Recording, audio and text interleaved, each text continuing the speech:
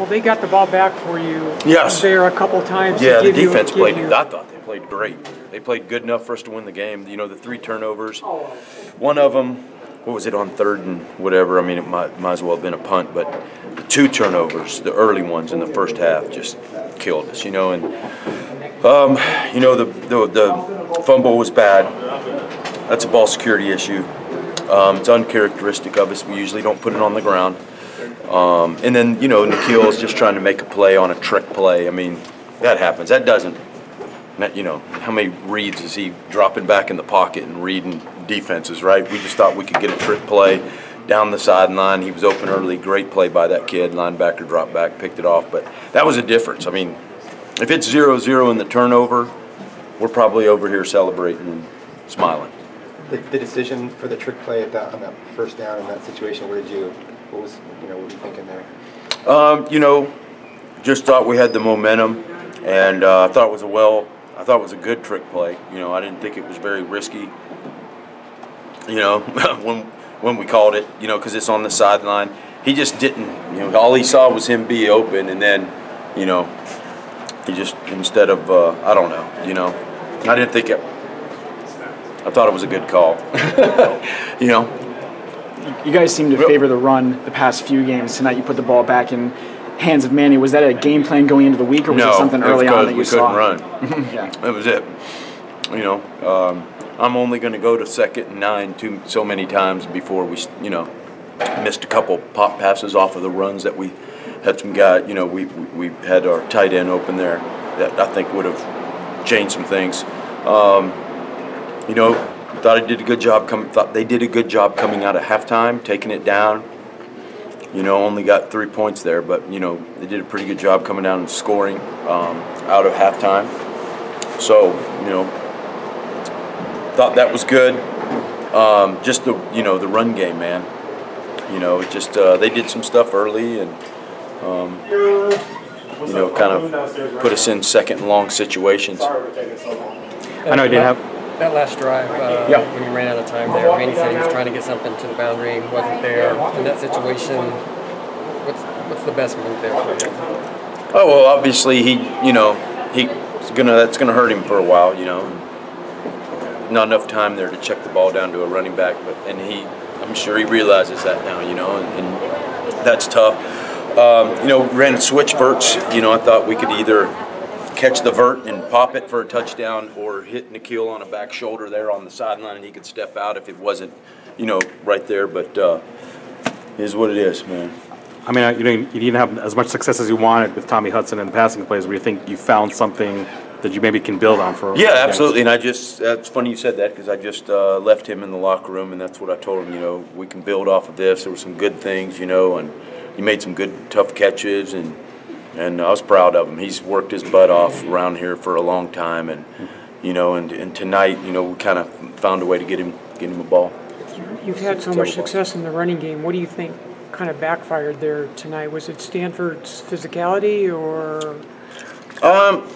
One of the things I wanted to do, and we talked to the kids going into this game, we were going to take shots down the field. We were just going to do that. Stanford's good. They're very good against the run. We knew that. It wasn't going to be, you know, like, you know, the Oregon State game or anything like that, or Colorado. They're very good. They're very physical against the run. We knew it was going to be hard. But, you know, we talked as an offense, as a family, and we said we were going to go after these guys, take our shots down the field. And we didn't. We hit some of them, but you know, like I said, the biggest difference, guys, are those turnovers. Those 2 turnovers. I mean, they really kind of, you know, just killed the momentum, and we were down on the other side of the 50 when we turned it over. Manny, you mentioned he's taking this pretty hard. His eyes are pretty red. I mean, what does that say about him? Well, he just, you know, it's his last time to ever play Stanford, and so now he's got to go out with that. And the kid, you know, he's such a competitor, and everything he's gone through, I just love him. You know, I love that he never quits.